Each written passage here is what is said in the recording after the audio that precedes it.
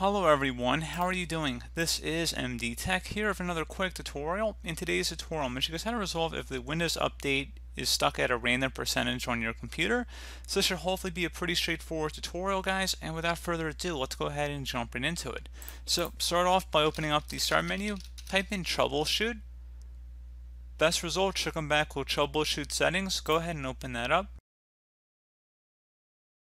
On the right side, select additional troubleshooters, and then select Windows Update, resolve problems that are preventing you from updating Windows, and select Run the Troubleshooter.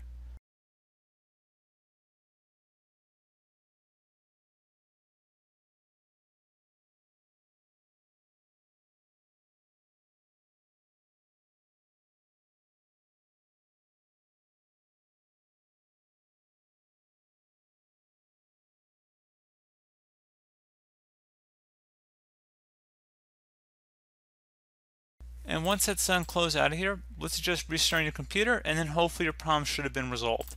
So, as always, thank you guys for watching this brief tutorial. Do hope that I was able to help you out, and I do look forward to catching you all in the next tutorial. Goodbye.